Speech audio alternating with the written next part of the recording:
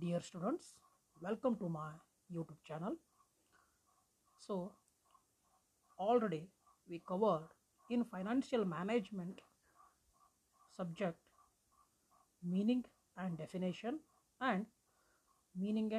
of finance and financial management. So today we discuss features of financial management. ಎಲ್ಲ ವಿದ್ಯಾರ್ಥಿಗಳಿಗೆ ನನ್ನ YouTube ಚಾನಲ್ಗೆ ಸ್ವಾಗತವನ್ನು ಕೋರುತ್ತೇನೆ. ಈಗಾಗಲೇ ನಾವು ಪ್ರೀವಿಯಸ್ ವಿಡಿಯೋದಲ್ಲಿ ಫೈನಾನ್ಸ್ ಬಗ್ಗೆ ಮೀನಿಂಗ್ ತಿಳ್ಕೊಂಡಿವಿ, ಡೆಫಿನೇಷನ್ ತಿಳ್ಕೊಂಡಿವಿ. ಅದೇ ತರಹ ಫೈನಾನ್ಷಿಯಲ್ ಮ್ಯಾನೇಜ್ಮೆಂಟ್ ಮೇಲೆ ಡೆಫಿನೇಷನ್ ಮತ್ತು ಮೀನಿಂಗನ್ನು ಓವರ್ ಆಗಿದೆ. So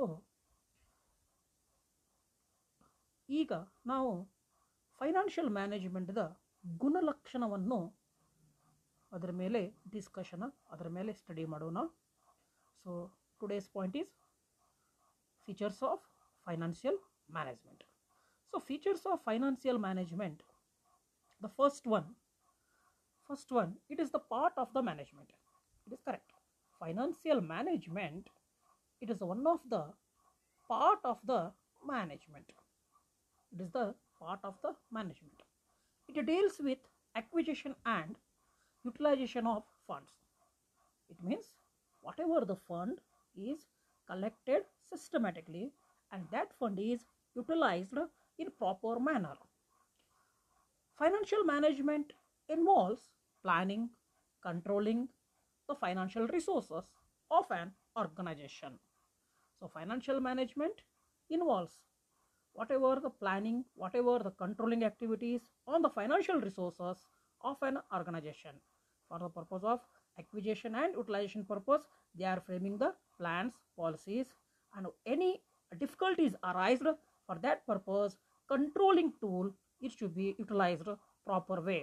So for the purpose of financial resources of an organization.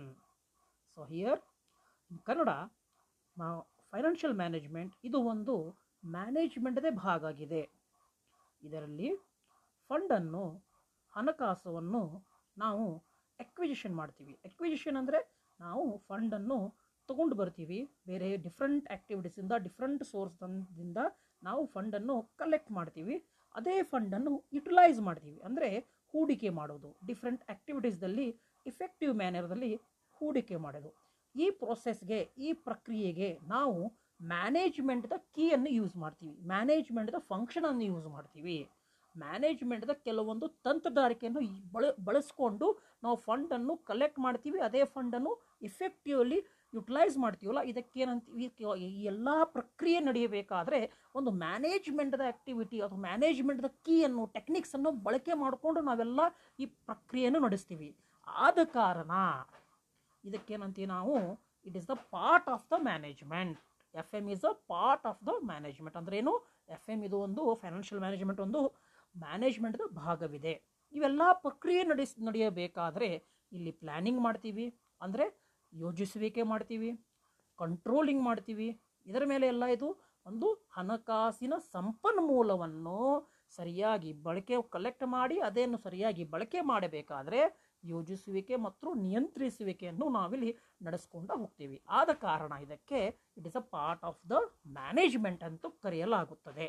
ತಮಗೆಲ್ಲರಿಗೂ ಗೊತ್ತಿದೆ, ಪ್ಲ್ಯಾನಿಂಗ್ ಅನ್ನೋದು ಇದೊಂದು ಮ್ಯಾನೇಜ್ಮೆಂಟ್ದ ಭಾಗ, ಕಂಟ್ರೋಲಿಂಗ್ ಅನ್ನೋದು ಮ್ಯಾನೇಜ್ಮೆಂಟ್ ಭಾಗ. ಇವೆಲ್ಲನೂ ಬಳಸ್ಕೊಂಡು ನಾವು ಫೈನಾನ್ಸ್ ರಿಸೋರ್ಸನ್ನು ಸರಿಯಾಗಿ ಮುಂದೂಡಿಸ್ಕೊಂಡು ಹೋಗ್ತೀವಿ. ಆದ ಕಾರಣ ಇದಕ್ಕೇನಂತೀವಿ, it is a part of the management. So ನಾವು this point is clear. Now we move to the second point. So second point is centralized nature. So all the financial decisions of the business are taken at the central point. Financial coordination and control are achieved through centralization. Here whatever the financial decision, whatever the financial steps only taken with the help of financial management. Again, financial management is the central point. Financial management is the central point. For whatever the inflow of fund or outflow of fund, the whole decisions can taken by only financial management with the help of, with the decision of, with the great planning of, only with the financial management. So it is called as the centralized nature. ಇಲ್ಲಿ financial ಮ್ಯಾನೇಜ್ಮೆಂಟ್ಗೆ ನಾವು centralised nature ಅಂತೀವಿ. Centralised nature ಅಂದರೆ ಒಂದು ಇದರ for example ಏನೇ ಒಂದು ಹಣಕಾಸಿನ ನಿರ್ಣಯವನ್ನು ತೆಗೆದುಕೊಳ್ಳೋದಾಗಿರಬಹುದು, ಅಥವಾ ಹಣಕಾಸಿನ ಒಳಹರಿವು ಅಥವಾ ಹೊರಹರಿವು, ಏನೇ ಒಂದು ಫೈನಾನ್ಷಿಯಲ್ ಮೂಮೆಂಟ್ ಆಗಬೇಕಾದ್ರೆ ಫೈನಾನ್ಷಿಯಲ್ ಮ್ಯಾನೇಜ್ಮೆಂಟ್ದ ಒಂದು ಕ್ರಿಟಿಕಲ್ ಸ್ಟೆಪ್ ಇದ್ದೇ ಇರುತ್ತದೆ. ಫೈನಾನ್ಷಿಯಲ್ ಮ್ಯಾನೇಜ್ಮೆಂಟ್ದ ಒಂದು ಡಿಸಿಷನ್ ಇದ್ದೇ ಇರುತ್ತದೆ. ಆದ ಕಾರಣ ಇದು ಫೈನಾನ್ಷಿಯಲ್ ಮ್ಯಾನೇಜ್ಮೆಂಟ್ ಏನಂತ ನಾವು ಒಂದು ಸೆಂಟ್ರಲೈಸ್ಡ್ ನೇಚರ್ ಅಂತ ಕರೆಯಲ್ಪಡುತ್ತದೆ. ಓಕೆ, ನಾವು we move to the again third point. So third point is it is a dynamic function. It is a dynamic function. So financial management involves day to day planning, decision and controlling affecting the financial operation. The financial manager has continuously take decisions and make essential adjustment. So here if you financial management make already plan, financial management already framing the plans or policies or any critical strategies already done it, but anything will be happen in the processing of activities, or anything will be change, or any adjustment will be necessary. That time suddenly they can change their plan. Okay, for example, if you doing the business, if you continues the business, any critical situation happen, that time your plan will be definitely changed. Same way in a financial management, for the minimization cost purpose, for the profit purpose, for wealth purpose, profit purpose, they can be change their plan according to nature wise, or financial manager as a continuous take decision. Financial manager as a continuously take decision and make the essential adjustment. So therefore your financial management is called as the dynamic function. So ಇಲ್ಲಿ dynamic function ಅಂದ್ರೆ ಏನಂದ್ರೆ, ಇಲ್ಲಿ financial management ಏನಿದೆ ಅಲ್ಲ, ಅವ್ರು ಏನು ಮಾಡ್ತಾರೆ, time ತಕ್ಕಂಗೆ, ಸಮಯದ ತಕ್ಕಂಗೆ ತನ್ನ ಪ್ಲ್ಯಾನ್ ಆಗಿರ್ಬೋದು, ತನ್ನ ವರ್ಕ್ ಆಗಿರ್ಬೋದು, ತನ್ನ ಕೆಲಸ ಆಗಿರ್ಬೋದು, ತನ್ನ ಸ್ಟ್ರಾಟಜಿ ಆಗಿರ್ಬೋದು, ಏನು ಮಾಡ್ತಾರೆ, ಸಮಯದ ತಕ್ಕಂಗೆ, ವರ್ಕ್ದ ತಕ್ಕಂಗೆ ಏನು ಮಾಡ್ತಾರೆ, ಚೇಂಜ್ ಮಾಡ್ತಾರೆ. ಸೊ ಆದ ಕಾರಣ ಇದಕ್ಕೇನಂತೀವಿ, ಡೈನಾಮಿಕ್ ಫಂಕ್ಷನ್ ಅಂತ ಕರೆಯಲು ಪಡುತ್ತದೆ. ಸೊ ಡೈನಾಮಿಕ್ ಅಂದ್ರೆ ಏನು, ಚಂಚಲವಾಗಿ. ಇದರ ಅರ್ಥ ಫಾರ್ ಎಕ್ಸಾಂಪಲ್ ಏನೋ ಒಂದು ಆಲ್ರೆಡಿ ಪ್ಲ್ಯಾನ್ ಮಾಡಿರ್ತೀರಿ, ಆ ಪ್ಲ್ಯಾನ್ದಲ್ಲಿ ಫಿಟ್ ಆಗಿಲ್ಲ ಅಂದರೆ ಆಟೋಮೆಟಿಕ್ಲಿ ನಾವೇನು ಮಾಡ್ತೀವಿ, ಆ ಪ್ಲ್ಯಾನನ್ನು ಚೇಂಜ್ ಮಾಡಿ ಆ ಇದ್ದಂಥ ಪರಿಸ್ಥಿತಿ ತಕ್ಕಂಗೆ ನಮ್ಮ ವರ್ಕವನ್ನು ಕಂಟಿನ್ಯೂ ಮಾಡ್ತೀವಿ. ಸಡನ್ಲಿ ಡಿಸಿಷನ್ ಚೇಂಜ್ ಮಾಡ್ತೀವಿ. ಈ ಇರುವಂಥ ಎಬಿಲಿಟಿ, ಕೆಪಾಬಿಲಿಟಿ ಇದು ಎಲ್ಲಿದೆ, ಫೈನಾನ್ಷಿಯಲ್ ಮ್ಯಾನೇಜ್ಮೆಂಟ್ದಲ್ಲಿರ್ತದೆ. ಆದ ಕಾರಣ financial management involves day to day planning. Day to day ಅಂದರೆ ದಿನನಿತ್ಯ ಆ ಪ್ಲ್ಯಾನಿಂಗ್ದಲ್ಲಿ ಮತ್ತು ಡಿಸಿಷನ್ದಲ್ಲಿ ಮತ್ತು controlling affecting the financial operation. Okay, the financial manager as a continuously take decision. Financial manager continuously decision ತಗೋತಾರೆ. ಯಾಕಂದರೆ ಸಮಯದ ಅಥವಾ ಪರಿಸ್ಥಿತಿಯ ಅನುಗುಣವಾಗಿ ಏನೋ ಒಂದು ಕ್ರಿಟಿಕಲ್ ಸಿಚುವೇಶನ್ ಬಂದಾಗ ಸಡನ್ಲಿ ಪ್ಲ್ಯಾನ್ ಅಥವಾ ಡಿಸಿಷನ್ ಚೇಂಜ್ ಮಾಡಬೇಕಾಗ್ತದೆ. ಆ ಎಬಿಲಿಟಿ, ಡಿಸಿಷನ್ ಮತ್ತು ಪ್ಲ್ಯಾನ್ ಚೇಂಜ್ ಮಾಡುವಂಥ ಎಬಿಲಿಟಿ ಯಾರಲ್ಲಿ ಇದೆ ಅಂದರೆ financial ಮ್ಯಾನೇಜ್ಮೆಂಟ್ದಲ್ಲಿದೆ. So it is called as dynamic function. Okay, so ನಾವು we move to the next point. Origin of managerial process. So this is the another point, or it is also called as basis of managerial process. Financial management is the basis of whole management process, such as planning, coordination and control. Okay, financial management is the base. Financial management is the base of a managerial process. It includes all managerial or management activities or management process, such as planning, coordination, control, decision making, coordination. So n number of activities are included in the financial management. So therefore it is called as, it is a origin or basis of managerial process. ಇಲ್ಲಿ financial management ಇದೆ. Financial management ಏನದಲ್ಲ, ಇದು ಒಂದು ಮ್ಯಾನೇಜರಿಯಲ್ದ base ಇದೆ.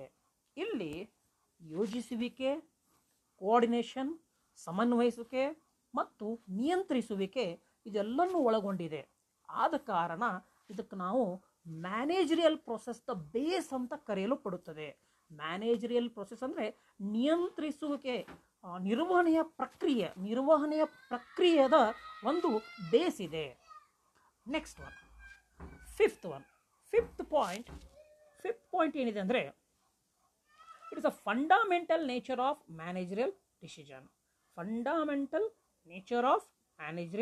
Decision. So fifth point is it provides sound base to all managerial decision. It provides sound base to all managerial decisions. Proper distribution of fund, purchase of various assets, rational decision made by the financial manager. So here it provides a sound base to all managerial decisions. Proper allocation of funds on various assets require a rational decision to be made by the financial manager. It is the point in the process of decision making such as productions, sales, employees, research and development, etc. Okay, ಇಲ್ಲಿ fundamental of nature of managerial decision. ಇಲ್ಲಿ ಯಾವುದೇ ಒಂದು decision ತಗೋಬೇಕಾದರೆ ಇದು ಒಂದು fundamental nature of managerial decision ಇದೆ. ಅಂದರೆ ಏನು, ಒಂದು ಮ್ಯಾನೇಜರಿಯಲ್ ಸ್ವರೂಪದ ಮೇಲೆ ಇದೊಂದು ಡಿಸಿಷನ್ ತಗೊಳಕ್ಕೆ ಕೊಡುತ್ತದೆ. It provide sound base to managerial decision. ಇದು ಫೈನಾನ್ಷಿಯಲ್ ಮ್ಯಾನೇಜ್ಮೆಂಟ್ ಏನು ಕೊಡ್ತದೆ, ಒಂದು ಸೌಂಡ್ ಬೇಸ್ ಕೊಡ್ತದೆ, ಒಂದು ಇಂಪಾರ್ಟೆಂಟ್ ಆದಂಥ ಒಂದು ಬೇಸ್ ಕೊಡ್ತದೆ. ಇದಕ್ಕೆ ಏನೇ ಒಂದು ಹಣಕಾಸಿನ ಮೇಲೆ ಯಾವುದೇ ಒಂದು ನಿರ್ಣಯನ ತಗೋಬೇಕಾದ್ರೆ ಒಂದು ಫೈನಾನ್ಷಿಯಲ್ ಮ್ಯಾನೇಜ್ಮೆಂಟ್ ಏನು ಕೊಡ್ತದೆ, ಒಂದು ಸೌಂಡ್ ಆಗಿ ಬೇಸ್ ಕೊಡ್ತದೆ. Proper distribution of fund, purchase of various asset, rational decision made by the financial manager. ಅಂದರೆ ಇಲ್ಲಿ ಯಾವ ರೀತಿ ಏನೇ ನೀವು ಒಂದು ಫೈನಾನ್ಸ್ ಮೇಲೆ ಸ್ಟೆಪ್ಪನ್ನು ತಗೋಬೇಕಾದರೆ, ಯಾವುದೇ ಒಂದು ಫೈನಾನ್ಸ್ ಮೇಲೆ ಸ್ಟೆಪ್ಪನ್ನು ತಗೋಬೇಕಾದರೆ ಫೈನಾನ್ಷಿಯಲ್ ಮ್ಯಾನೇಜ್ಮೆಂಟ್ ಒಂದು ಪ್ರಾಪರ್ ಆಗಿ ಡಿಸಿಷನ್ ತಗೋತಾರೆ. ಯಾವುದೇ ಒಂದು ಫಂಡನ್ನು ಸರಿಯಾಗಿ ಬಳಕೆ ಮಾಡೋದಾಗಲಿ, ಅದೇ ಫಂಡಿಂದ ಯಾವುದೇ ಒಂದು ಅಸೆಟ್ ಪರ್ಚೇಸ್ ಮಾಡೋದಾಗಲಿ, ಅದೇ ಫಂಡಿಂದ ನಾವು ಏನಾದರೂ ಯಾರಿಗಾರ ಪೇಮೆಂಟ್ ಮಾಡೋದಾಗಿರಲಿ, ಒಂದು ಪ್ರಾಪರ್ ಆಗಿ ಒಂದು ಇಂಪಾರ್ಟೆಂಟ್ ಆದಂಥ ಡಿಸಿಷನ್ ತಗೋಬೇಕಾದ್ರೆ ಡಿಸಿಷನ್ ತಗೊಳ್ಳುವಂಥ ಒಂದು ಕೆಪಾಬಿಲಿಟಿ ಯಾರಿಗಿದೆ ಅಂದರೆ ಫೈನಾನ್ಷಿಯಲ್ ಮ್ಯಾನೇಜ್ಮೆಂಟ್ ಅಥವಾ ಫೈನಾನ್ಷಿಯಲ್ ಮ್ಯಾನೇಜರ್. ಯಾಕಂದರೆ ಇದರಲ್ಲಿ ಯಾವ ಗುಣಲಕ್ಷಣ ಇದೆ, ಯಾವುದು ಸ್ವರೂಪ ಇದೆ ಅಂದರೆ ನೇಚರ್ ಆಫ್ ಅಂದರೆ ಸ್ವರೂಪ. ಇದರ ಸ್ವರೂಪ ಇದೆ ಅಂದರೆ fundamental nature of managerial decision, ಅಂದರೆ ನಿರ್ಣಯ ತಗೊಳ್ಳುವಂಥ ಸ್ವರೂಪವನ್ನು ಒಳಗೊಂಡಿದೆ. ಓಕೆ, ಸೊ ನಾವು we move to the sixth point. It is administrative function. It continuous administrative functions because it relates with the procurement of capital and capital budgeting decision and financing decision and dividend decision. Okay, administrative means whole and soul. Whatever the admin work is, for example in the company there are the main work of the organization, or main part of the work is administrative. So it continuous, it is an administrative function. Financial management having the administrative function because it relates with the collection of capital, it relates with the budgeting decision, it relates with the financing decision, it relates with the dividend decision. So these all activities or all work, only the decision or part of work is done by the only financial management. So therefore it is called as administrative function.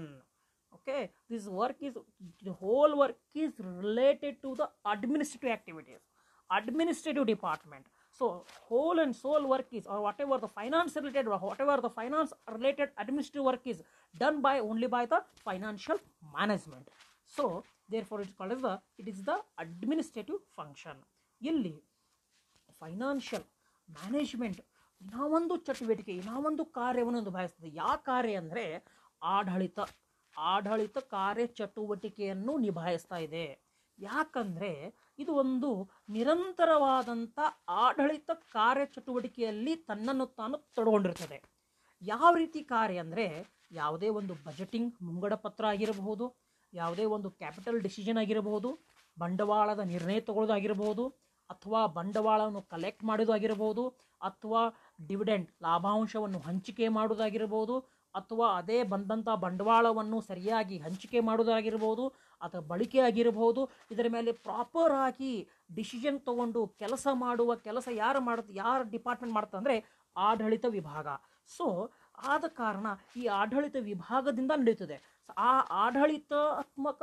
ಆಡಳಿತಾತ್ಮಕ ನಿರ್ಣಯ ತಗೊಳ್ಳೋದು ಅಥವಾ ಆಡಳಿತಾತ್ಮಕ ಕೆಲಸವನ್ನು ನಿಭಾಯಿಸೋದು ಯಾರ ಕಡೆ ಇದೆ ಅಂದರೆ only for the financial management. ಈ ಫೈನಾನ್ಷಿಯಲ್ ಮ್ಯಾನೇಜ್ಮೆಂಟದಲ್ಲಿ ಒಂದು ಅಡ್ಮಿನಿಸ್ಟ್ರೇಟಿವ್ ಫಂಕ್ಷನ್ ಇನ್ಕ್ಲೂಡ್ ಆಗಿದೆ. ಇದರದೊಂದು ಗುಣಲಕ್ಷಣ. ಯಾವ ಗುಣಲಕ್ಷಣ? ಅಡ್ಮಿನಿಸ್ಟ್ರೇಟಿವ್ ಫಂಕ್ಷನ್ ಅನ್ನು ಇನ್ಕ್ಲೂಡ್ ಆಗಿದೆ. ಸೊ ಇಲ್ಲಿಗೆ ಫೀಚರ್ಸನ್ನು ಇಲ್ಲಿಗೆ ಮುಗಿದು, ಸೊ ಫ್ಯೂಚರ್ಸ್ದಲ್ಲಿ ಮತ್ತೊಮ್ಮೆ ಲಾಸ್ಟ್ ಬಟ್ ಲೀಸ್ಟ್ ಮತ್ತೊಮ್ಮೆ ರಿವಿಷನ್ ಮಾಡ್ತಿದ್ದೀನಿ. It is the part of the management. ಇದರ ಯಾವ ಗುಣಲಕ್ಷಣ ಇದೆ ಫೈನಾನ್ಷಿಯಲ್ ಮ್ಯಾನೇಜ್ಮೆಂಟದಲ್ಲಿ? ಇದರಲ್ಲಿ ಮ್ಯಾನೇಜ್ಮೆಂಟ್ದೊಂದು ಪಾರ್ಟ್ ಇದೆ. ಗುಣಲಕ್ಷಣ ಅಂದರೆ ಫೀಚರ್ಸ್ ಏನಿದೆ, ಏನೇನು ಫೀಚರ್ಸ್ ಇದ್ದಾವೆ. ಒಂದು ನೀವು ಮೊಬೈಲ್ ತೊಗೋಬೇಕಾದ್ರೆ ಆ ಮೊಬೈಲ್ದಲ್ಲಿ ಫೀಚರ್ಸ್ ನೋಡ್ತೀರಿ. ಎಷ್ಟು ಮೆಗಾಪಿಕ್ಸೆಲ್ ಕ್ಯಾಮ್ರಾ ಇದೆ, ಎಷ್ಟು GB ರ್ಯಾಮ್ ಇದೆ, ಎಷ್ಟು ಅದರದ್ದು camera, okay, so and so ಎಲ್ಲ ನೋಡ್ತೀರಿ. ಸಾಫ್ಟ್ವೇರ್ ಆಯಿತು, ಆಂಡ್ರಾಯ್ಡ್ ಇದೆ, ಏನೇನೆಲ್ಲ ನೋಡ್ತೀರಿ, ಅದಕ್ಕಿಂತ ಫೀಚರ್ಸ್ ಅಂತೀವಿ. ಅದೇ ತರಹ ಈ ಫೈನಾನ್ಷಿಯಲ್ ಮ್ಯಾನೇಜ್ಮೆಂಟ್ ಒಳಗೆ ಏನೇನು ಫೀಚರ್ಸ್ ಇದೆ? ಫಸ್ಟ್ ಫೀಚರ್ ಏನಿದೆ? ಇದೊಂದು ಮ್ಯಾನೇಜ್ಮೆಂಟ್ದ ಭಾಗ ಇದೆ. Centralised nature. ಇದು ಒಂದು ಯಾವುದೇ ಒಂದು ಫೈನಾನ್ಷಿಯಲ್ ಡಿಸಿಷನ್ ತಗೋಬೇಕಾದ್ರೆ ಫೈನಾನ್ಷಿಯಲ್ ಮ್ಯಾನೇಜ್ಮೆಂಟ್ ಒಂದು ಸೆಂಟರ್ದಲ್ಲಿ ನಿಂತ್ಕೊಂಡು ಇದು ಯಾವುದೇ ಒಂದು ಡಿಸಿಷನ್ ತಗೋತದೆ. ಇದರ ಮೇಲೆ ಸಂಪೂರ್ಣ ಕಾರ್ಯಭಾರ ಇರುತ್ತದೆ.